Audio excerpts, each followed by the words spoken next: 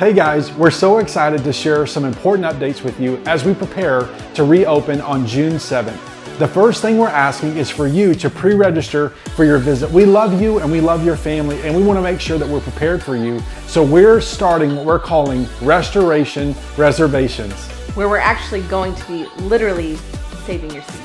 Literally saving your seat.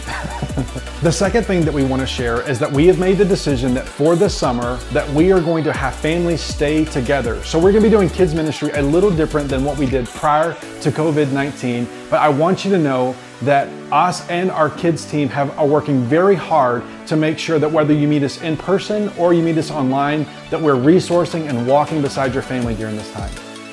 The third thing we'd like to share is that we will still continue to stream all of our services online. We're committed to pastoring you, whether you're joining us in person or online.